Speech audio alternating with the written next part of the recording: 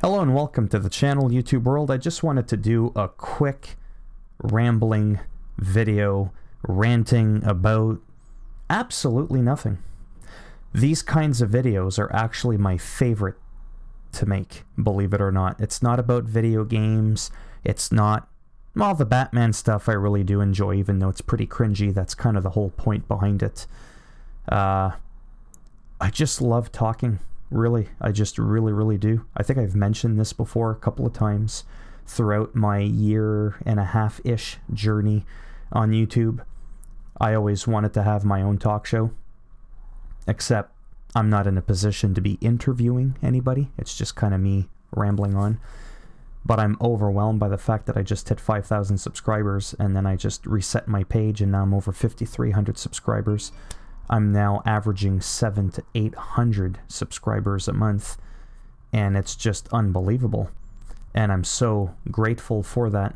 So naturally, everybody that's subscribed and or watching the videos, obviously I appreciate that because you're paying me. Let's be real. That's what's happening. It's bringing this into my life from someone who's already incredibly poor.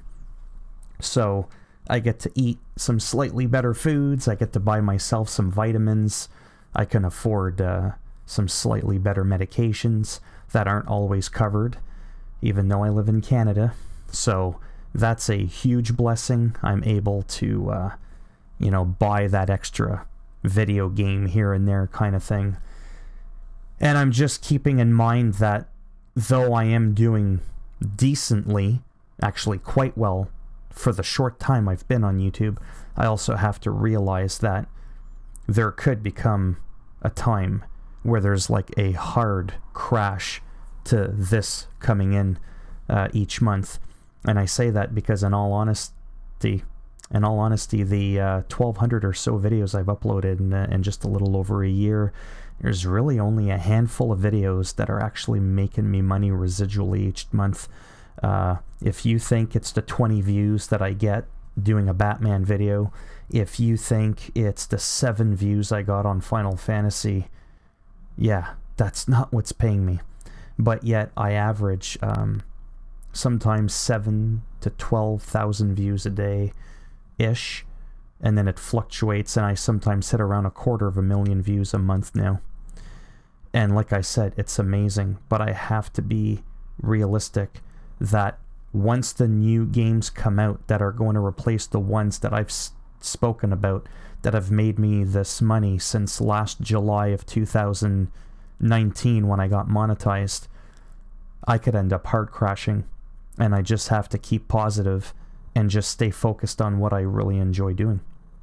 So it's the same thing for you. If you're thinking of doing YouTube, it doesn't quite take off, or you're like, well, I don't want to say like me because I'm not special, but if you're in a similar situation as me where you end up taking off money-wise a little bit further than you were expecting in such a short period of time, and it comes crashing down, don't get discouraged. You never know when your next video could be that one that's going to pop a couple of 100,000 views and then residually keeps getting watched every month. You know, like what can you do offline while playing Call of Duty? How do you aim down the sights in Red Dead Redemption 2? How do you redeem your Hitman 2 Legacy Pack? Those are some of the videos. Oh, and NBA, how do you edit your roster and all this kind of, those off videos that I call, because I mainly want to do showcase videos.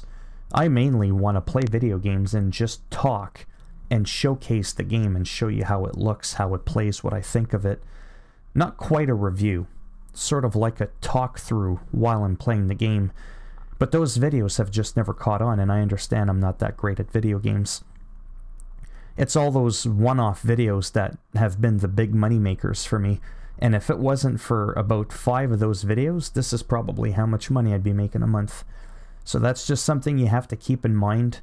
It's something I have to keep in mind, but I'm still really motivated because it's a rush for me to not just constantly keep pumping out useless videos just because I'm hoping one goes like semi-viral and a couple of 100,000s. To me, that's viral.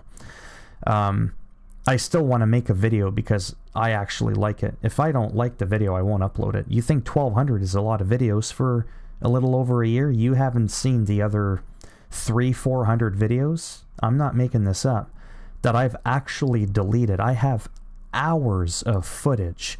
I have Batman videos. If you think the ones I've uploaded are crap, you haven't seen the ones I deleted. If I don't like what I made, I'm not going to upload it hoping you like it. If I like it and I upload it and you don't like it, it doesn't affect me because I truly enjoyed making the video. And again, I know I've said this before, in this journey on YouTube, that is the number fucking one. Yeah, that's right, the F word. Most important thing. Are you enjoying what you're doing? Did you enjoy what you uploaded? And if you did, ultimately, in the end, that is all that matters. Is it a huge bonus if people watch your video over and over again? They share it? Well, of course. It brings this in. It ain't that nice, right? I was able to afford a pop filter and a slightly better microphone. Well, mind you, I've had this one since day one, but I just mean like I was able to get the arm for it. You know, it's only 15 bucks here. It's only 20 bucks there. I was able to afford my other Batman mask because this one fits my face a little bit better. It was only $10. 10 bucks, 5 bucks, $13. A month of World of Warcraft here and there. It all just adds up, right? And when you're super poor, those little $5 or $10, they quickly add up and they can make a big difference. So, I just love what I do. And if you love what you do, especially during this pandemic crisis, which is pretty wild, there's a lot more people staying at home. There's a lot more people that are bored looking for a goofball like myself on YouTube to see what they have to say. And I truly think now, a little bit more than ever, I guess I should have made this video back in January or February, but now that the summer's coming and all that, and I don't know. I just think if you were thinking of getting on board with YouTube, getting on the YouTube train, do it.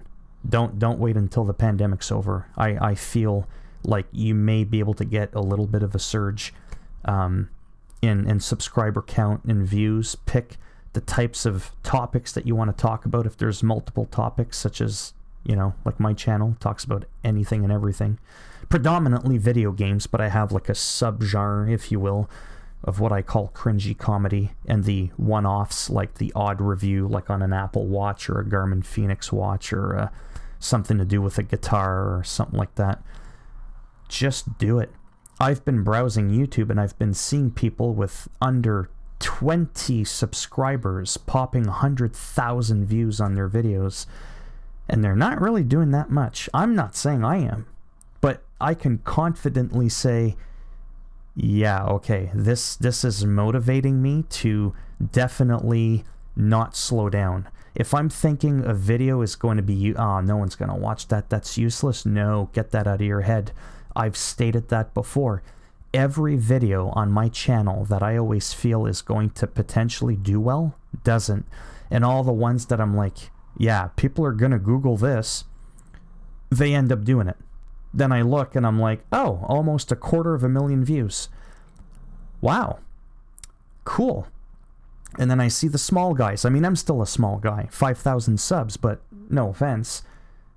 20 subscribers is pretty low compared to me now, because back when Red Dead Redemption 2 came out, that's about how many subscribers I had. I think I had like 17 subscribers or something like that. I don't even think I had 20 subs when that game came out. So, but they're able to do it. So it's like I get motivated and inspired from people above me. Like, I'm talking in numbers, of course. You know, like, wow, you can go that high. But then I'm watching people that are, I'm not saying beneath me, that sounds terrible. I mean in subscriber count, that are below me, they're beneath me. And they're doing well.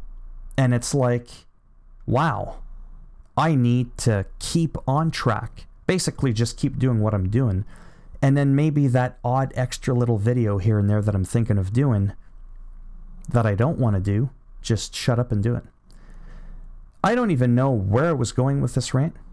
Oh, the other thing I wanted to mention, actually one of the main reasons I wanted to make this video, now that I've been rambling on for 10 minutes, was to thank everybody, I think I've already done that, for subscribing to me and watching my content, or whoever has been watching my content.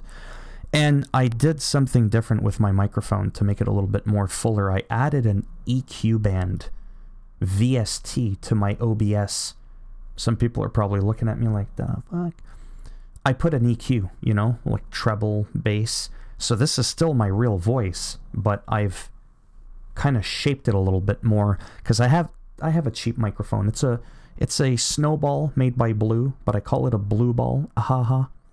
It's a $60 microphone in Canadian dollars, so that's like 20 bucks US.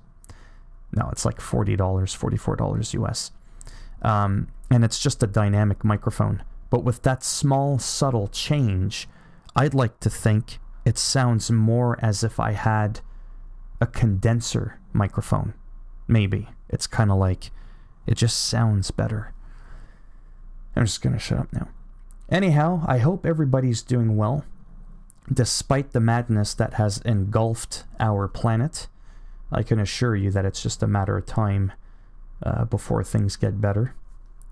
They have to. You just got to keep in mind that things will get worse before they do get better. That's just the unfortunate reality of life. So there's no sugarcoating that.